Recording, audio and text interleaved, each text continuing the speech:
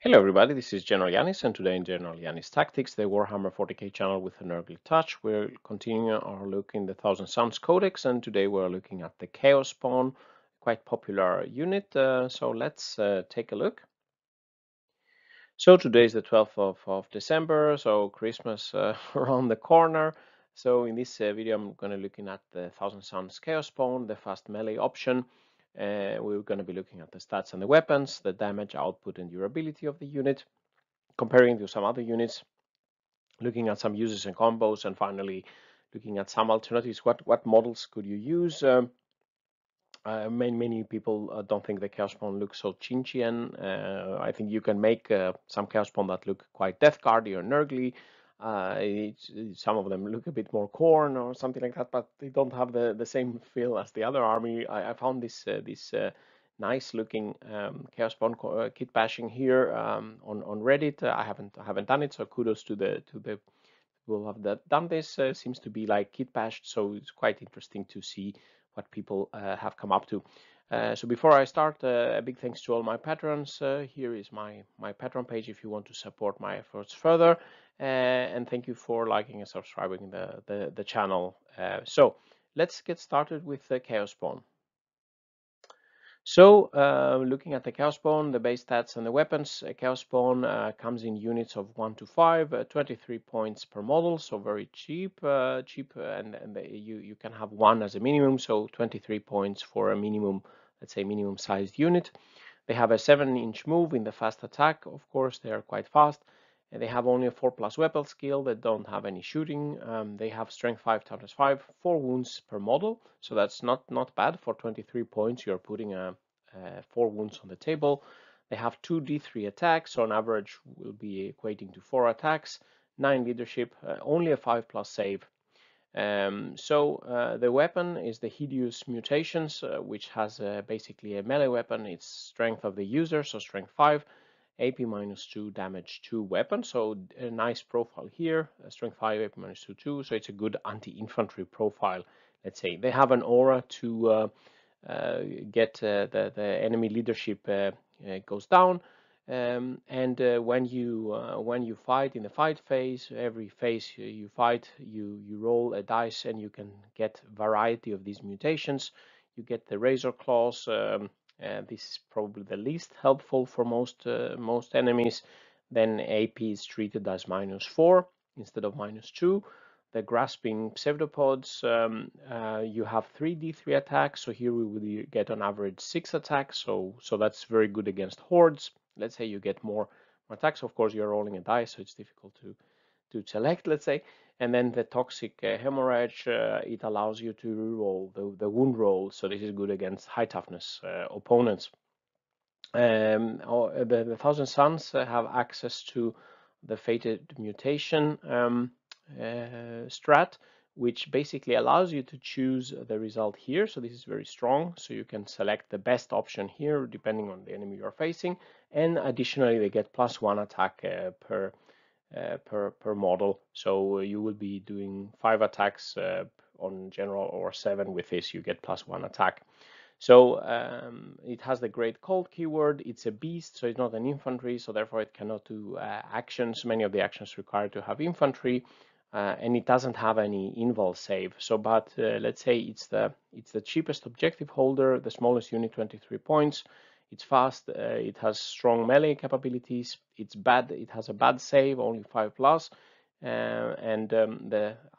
The Death Guard spawn could be upgraded with more toughness and get discussion resilience. The Thousand Sun spawn cannot, but it has access to this very strong stratagem, which I will get back to.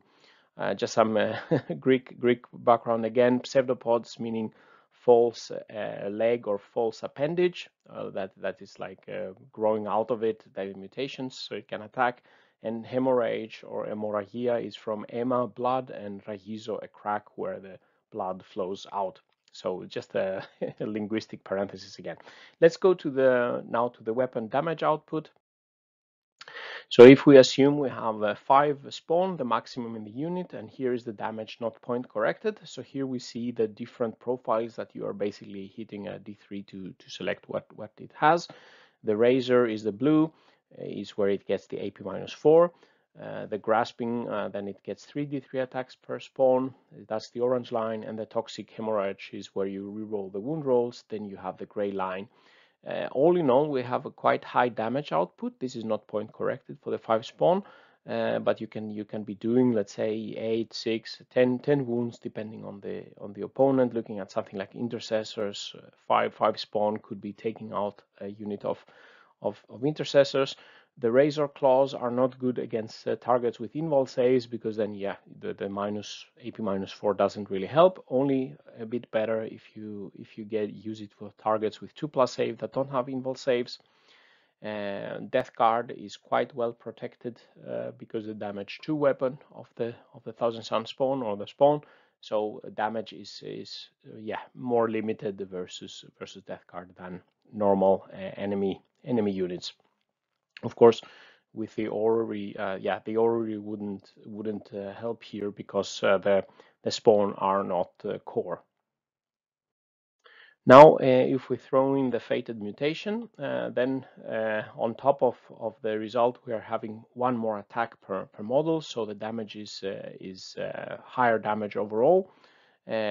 So the grasping, as we saw also before, the grasping pseudopods or the toxic hemorrhage are best versus most targets. If it's high toughness target, let's say you have toughness 8, 7, 6, something like that, then take the toxic hemorrhage. If there is something with many models, 1 models, a lot of them, let's say, take the grasping pseudopods to get multiple attacks. If there is +2+ save and they don't have an invul save, or 3+ on some occasions, you can just pick the razor instead. But the +1 attack and selecting the optimal profile really can get you better damage on average. So if we summarize the damage output versus the General Unit 31 targets here per 100 points, we see here this is with no buffing, just the random attack from the 5 spawns. And then we have, if we use the Fated Mutation, we get the +1 attack, and we select the optimal profile. So we are doing, here you can see on the table here, on average, we will be doing 6.5 wounds across these targets with no buffs. We will be doing 8.7 wounds on average per 100 points if we use the Fated Mutation. And then if we additionally use the Presage is very helpful for the spawn. Instead of hitting on 4+, you're hitting on 3+. That will be 33% more damage. Then we are getting a whooping 11.6 wounds per 100 points. So this is very strong damage melee output, especially in the Thousand Suns army, where not so many of the other units are so strong in melee. Looking at the Chaos Spawn durability, here we are looking at what the variety of weapons shooting at or attacking the spawn.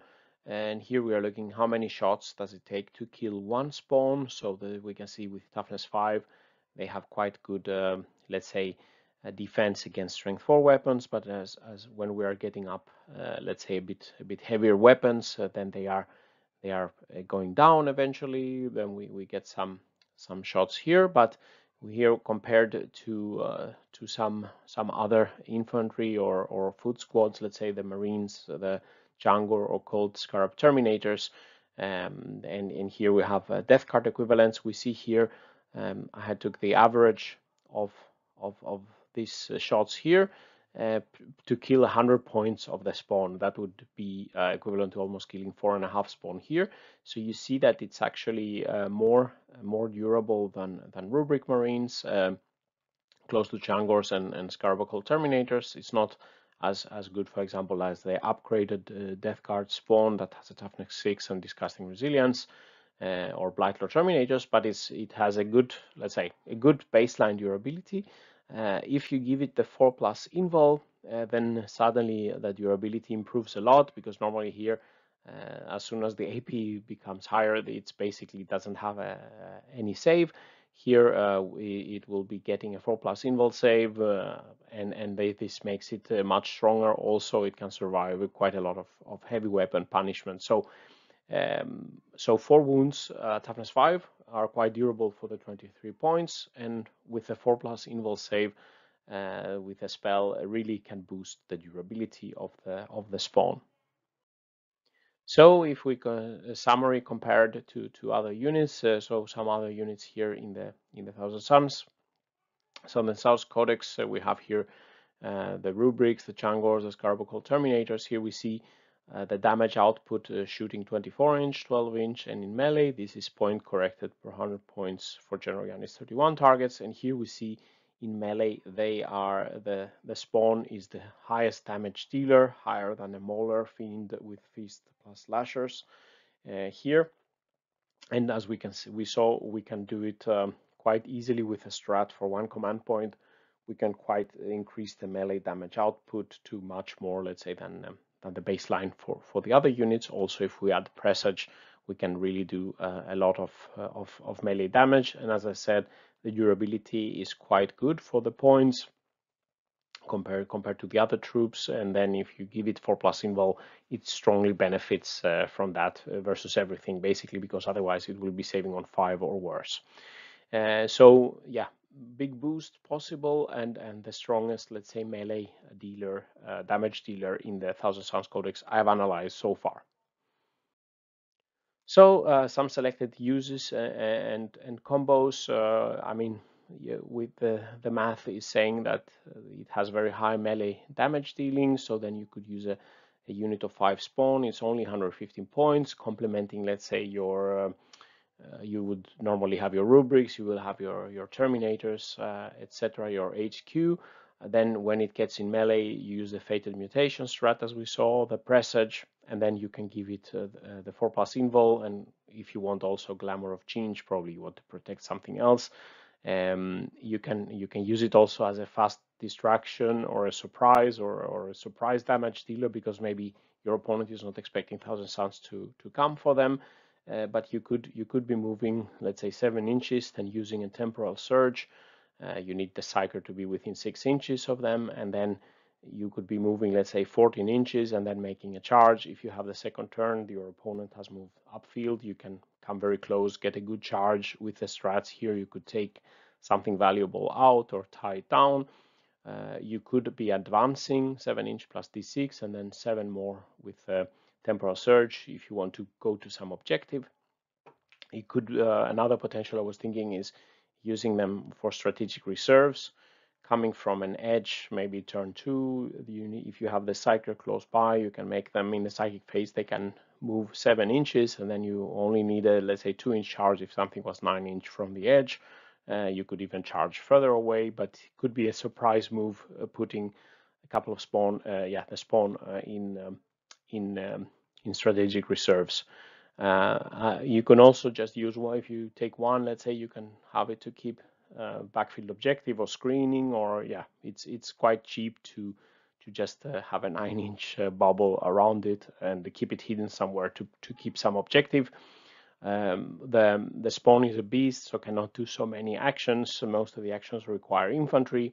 A unit of 5 could be giving away 2 victory points for the no prisoner, so you don't want to overdo it with many spawn, but it could be useful, let's say, to use maybe 1, 2 to keep some objectives, being fast, or the big unit as a big surprise melee damage dealer. Remember, with Cult of Duplicity, you cannot teleport. It is not infantry or monster, and also the prolific crystal is not working for the spawn. So then looking at the models, as we said, the standard models from Games Workshop are sold in the pack of 2s, and they have quite a lot of options to be configurable, but I don't think they look so Chinchian or Thousand Suns. So as the Reddit user did here, maybe using some other bits from Thousand Suns units could be interesting and make it look like and fit thematically in the army. In the tournament there was a Thousand Suns player, and I was really impressed by his birds here. But actually, he used these birds as the chaos spawn for change. So that would be interesting idea. So I don't know if you have any good suggestions or some other specific models. Please let me know in the comments. So reaching to the summary and the final thoughts, the chaos spawn fast and very strong melee damage dealer for 23 points per model, and you're putting 4 wounds with a toughness 5 on the table. So not super bad, let's say. The damage of the Thousand Suns can be significantly upgraded with a Fated Mutation strat, giving it more attacks and selecting. You are able to select the profile to make the best damage, let's say. So top melee damage output, as you could see so far in the Thousand Suns Codex per 100 points. And then especially Presage Psychic Power +1 to hit in melee can really improve the damage together, especially with the Fated Mutation strat. The Weaver of Fates giving the spawn a 4+ invul.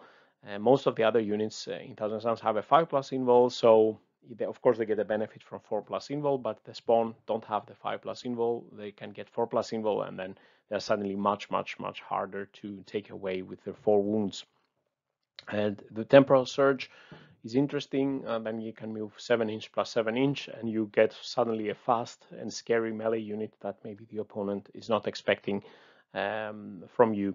So I think all in all, it looks to me like a useful unit that could be viable in many lists, and it could be interesting to take, let's say, one big squad of 5, or otherwise some like a cheap objective holder.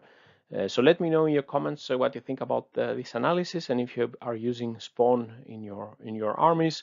If you like this channel, if you like this video, please press like and subscribe to my channel, where I will bring you more analysis of units, tactics for the Thousand Suns and Death Guard, looking also at the enemies of Thousand Suns and Death Guard and how they play out together. If you want to further support my efforts, please visit my Patreon page, patreon.com General Yanis, and take a part of the discussion there. I have a library of the results that I've been showing you here, where you can compare different units as you have seen here. And with these words, General Yanis is signing out. Stay safe out there, and bye-bye.